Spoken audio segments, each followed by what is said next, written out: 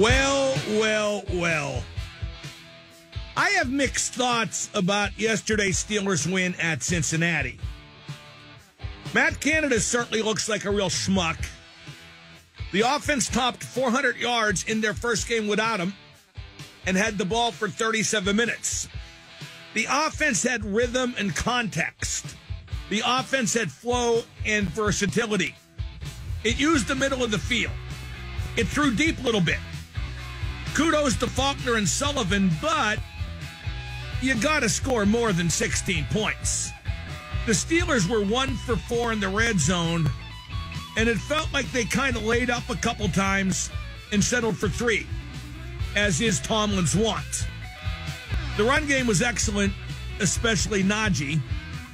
Najee now has 7 runs of 20 or more yards on the season, and that leads the league. You citizens, you underestimate Najee Harris. And once again, credit to MF Jones. He's been the catalyst for that running game. Pickett was very good. He still missed some throws. And again, you got to cash the ticket. I don't see this game as a rebirth for Pickett or for the offense. It was against a crippled team with equally crippled morale.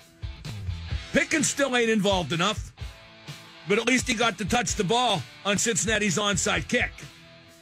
Freiermuth had 9 catches, and that's that middle of the field stuff I'm talking about. It saved Muth's bacon. He was disappearing. You almost forgot he was on the team.